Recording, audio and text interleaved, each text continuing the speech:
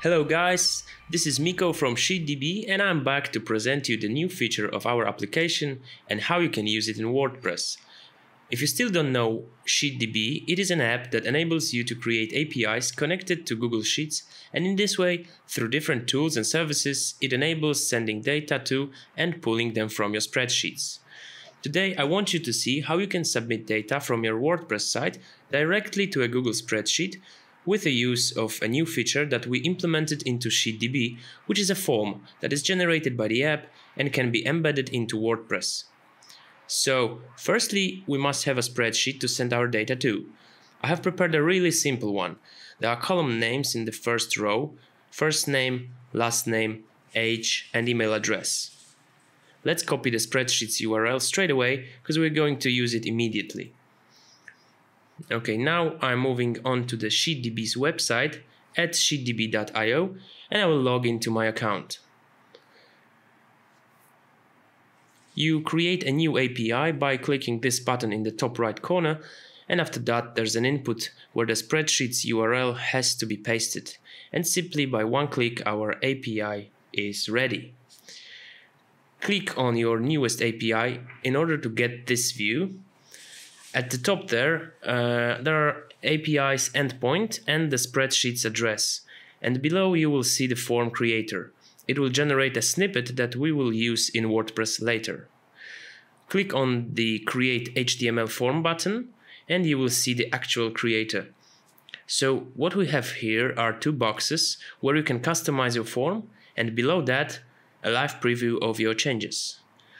Now, here you can choose which columns are to be used in your form, as well as which are going to be required to be filled. You can choose the data type and change the names of inputs in the form, because by default they are brought straight from that first row of your spreadsheet. Last thing here is a placeholder, which you may add to any of the inputs.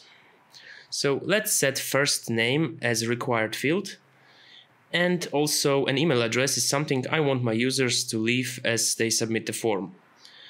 All of this data will be of a text type, although I also have age here, so I can either set it to be a number, which sounds smart, but also I can make it a drop-down with predefined numbers of or ranges of age. And that's what I'm going to do, so let's define our ranges below. Let's see, under 18, and then just separate them with commas from 18 to 30 and 30 plus. I have no idea what I need this kind of information for from my users, but never mind.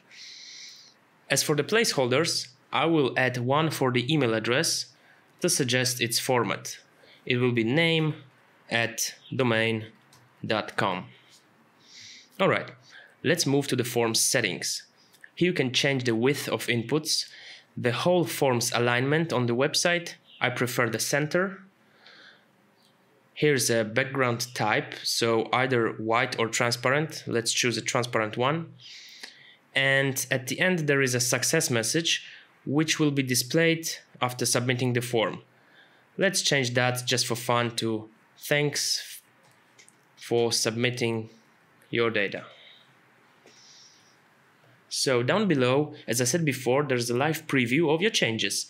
And notice that indeed the required fields I wanted. There's a drop down on the age and a placeholder on the email input. Great, let's fill in this form now. So Miko, last name SheetDB, a peculiar name, age, and email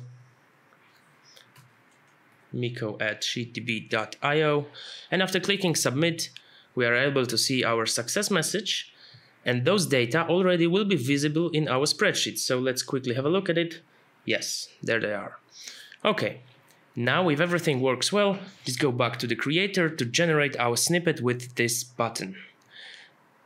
And there you have it. All you have to do now is simply copy the line and paste it to your WordPress site. Here I have a new post being edited, and when I click on this plus sign, there is an option to put a shortcode here, and that's what we need. Now just paste it there and publish your changes.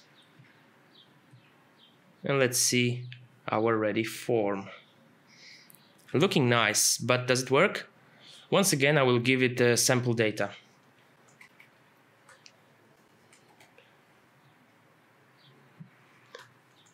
An email address, then submit. And in the spreadsheet, there should be now a third row of new data. Yes, lovely. Everything went great. So I hope you like this new feature. A generated snippet is just an HTML code, so you can actually use it anywhere if you feel like it. Thanks for watching this, guys. Check out my other videos and stay tuned for more from SheetDB channel, and also visit our blog at blog.sheetdb.io. Take care.